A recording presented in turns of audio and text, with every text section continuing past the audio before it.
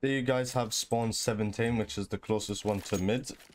What you want to do is you want to get your teammate to smoke window, have one of your teammates smoke short. And what you can do is just run out, like, especially if you've got the 17 spawn, flash, molly close on the smoke like this, making sure that they're not going to peek it. You then get your smoke, throw it in the con. Short smoked, you've mollied it, so you don't need to worry about it. Come up towards jungle.